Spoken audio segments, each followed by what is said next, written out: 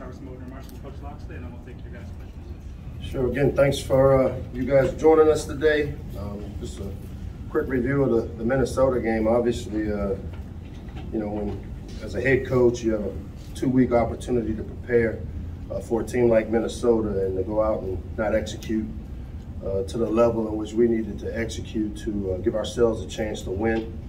When you watch the tape, it's disappointing because I really feel as though we put in a couple of good weeks of practice, and as you watch the tape and evaluate it, as we did pretty intently, with our team, we're 1 or 2 plays away in that game from having what we want at the end of it. You think back to the blocked field goal with a chance to scoop and score, to tie the game. You think of the 4th and 1 drop. You think of the 3rd and longs that they were able to get off the field on, and I always felt we were 1 play away in that game. And then obviously, for them to have the ability to run the football, that to me was probably the biggest disappointment, because we know going into the game that that's the strength of what they do. And as we game plan offensively, defensively, and special teams, our jobs as coaches are to find ways to, as we like to say, make them play left-handed. And I didn't feel like we did that. On the defensive side, I did see some improvements on our special teams with the cover units, whether it be the punt team, the field goal block, keeping points off the board. And then when you look at the film, I thought our quarterback actually played probably the best game he's played since prior to the start of kind of him hitting a rough patch there in the Iowa game. And so I'm encouraged as we get ready for Indiana that when you look at the tape, if you can just find a way to correct the 1 mistake here on each play. And unfortunately, football is one of those sports that if one guy makes a mistake, it can be magnified. And so our jobs as the coaches, as I said, is to teach and demand. And our players' jobs are to prepare and perform. And I feel good about the energy. The one thing I do coming out of that game is that the effort is still there. I mean, these guys continue to play hard, play into the 4th quarter. One of our pillars is to win the 4th quarter. And I haven't seen these guys quit, and so that to me encourages me every week we come in. And I like the way we started out yesterday. Being able to have an accountability for the game, coaches and players alike. As we dissected it, and I saw guys take accountability for their actions just like we do as coaches, and that's encouraging. On some good news, obviously Indiana's coming in, homecoming. Homecoming is a great opportunity. Football creates a brotherhood that transcends through generations, and we have an opportunity for some of our former players to come back and some of our former students here to come back, and homecoming is for them. For us, we're the show, and it's our job to, as I always say, go out and put a product on the field that these people coming back here to campus can be proud of. And I expect us to do that. Indiana's a tough team. They're one of those teams that has really been built the right way. Their coach, I got a ton of respect for Tom Allen. I've known him for quite some time now, and have competed against his teams, and they're always, hard-fought games, whether he was at South Florida until when he went to Indiana as a coordinator to him taking over. If you just sit back and look at a team's record, I don't always think it tells the story, and I think their record is just that. I mean, they're dealing with some injuries, which we know all too well, at some key positions that may contribute. They played 4 or 5 top 20 teams, so again, they're a good team, and they're great. It's a great opportunity for us to be back here in the shell. Hopefully we'll have a great crowd because of homecoming. We are honoring our 2001 ACC championship team, which I was a part of. And, as I told our team yesterday, it's kind of ironic that this 01 team is being honored, because I was part of the build of that from 97 to 2000. And if you recall that era, the first couple of years were 2 or 3 win teams. And then we started, we had a 5-6, and we finished with a 5-6 record. And at one point we were 5-2, and we lost every game from there. And one thing that stood out to me when that coaching search took place for a guy that I call a great mentor, Coach Friesen, I can remember E.J. Henderson or Denard Wilson and Aaron Thompson standing up, because I was part of the transition team, having been kept on. And I remember them saying, "Coach, how are you going to help us win?"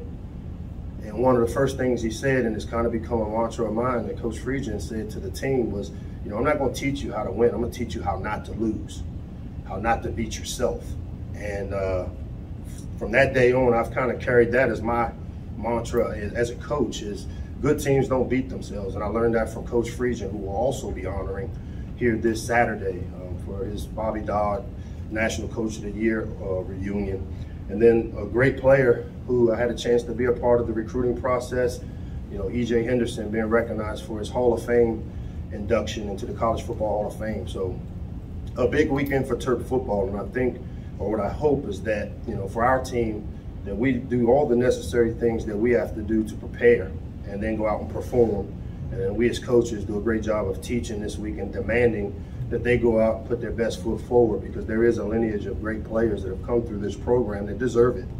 And having watched what happened in that transition from the 2000 team that Ron Vanderlinden created to Ralph Friesian coming in and taking it over and teaching them how not to lose. And that's where I kind of find myself with this team, is teaching them how not to lose. And I've got a great experience from being under a guy like Ralph Friesian that I have so much respect for, and looking forward to seeing him. So with that, I guess the captains for this game, we're going with an all-defensive side of captains. Lautez Rogers, Greg Rose, and Jacorian Bennett will serve as our team captains. And then from that, I guess I'll open it up for questions.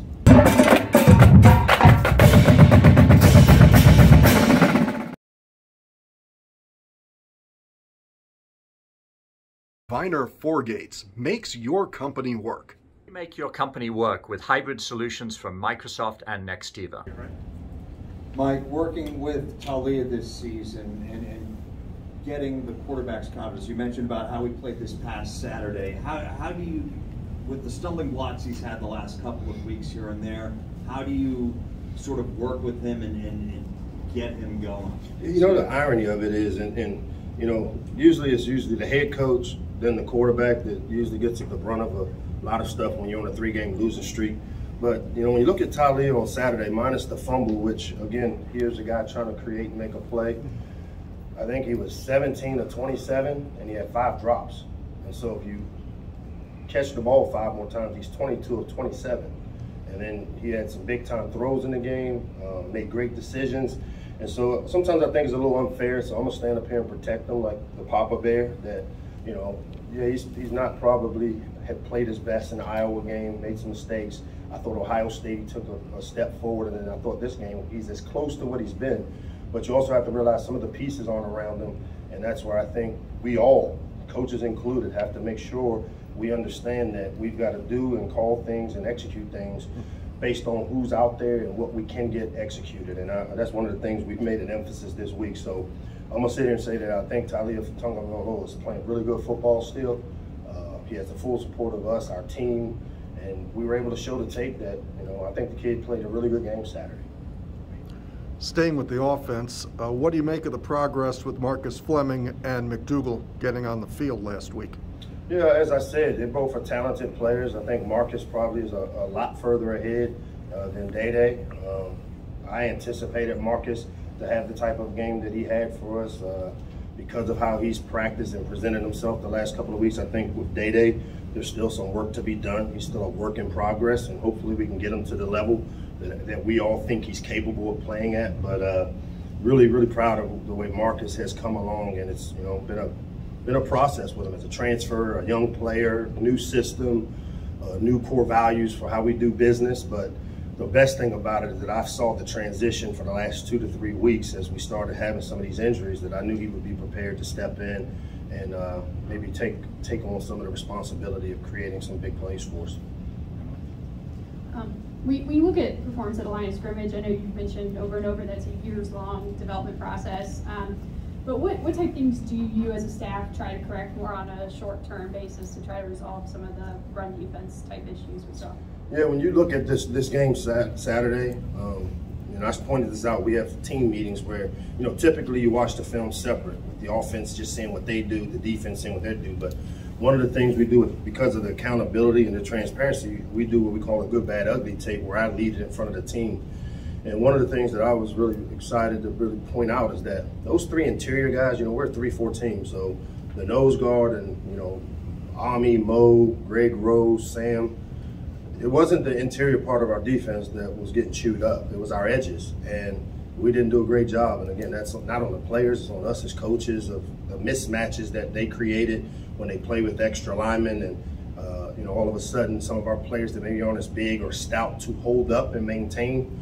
The play good run defense is all about gap control, and we lost the C gap, D gap area quite a bit in that game, and to me that was really, really disappointing because we had 2 weeks to kind of come up with a plan, and we knew that we didn't have the Chalmies of the world, and it's my job as a head coach to make sure we put our players in the best possible position to be successful, and I didn't feel like we did that Saturday as far as the run defense part.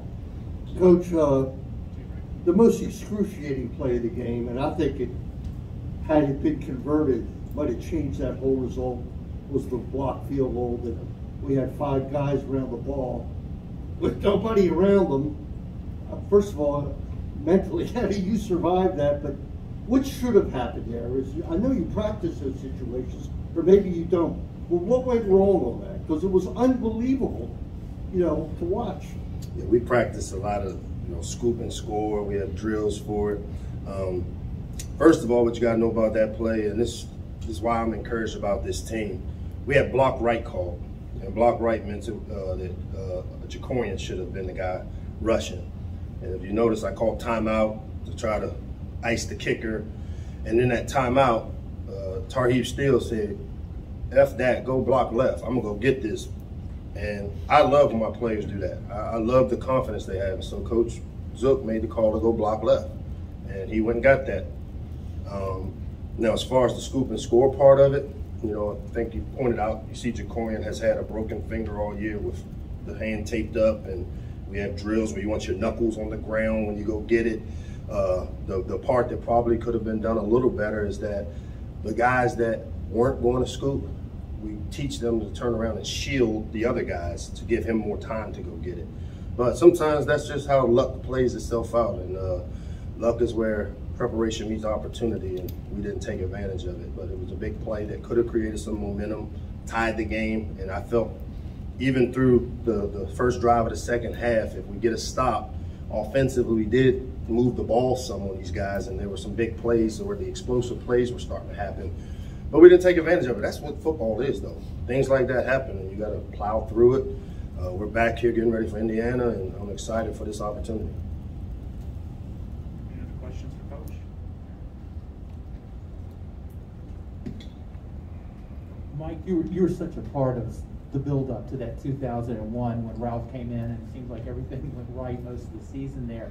Do you draw any similarities now, the way you brought talent into the program and where you are and how soon things are going to be so much better like that?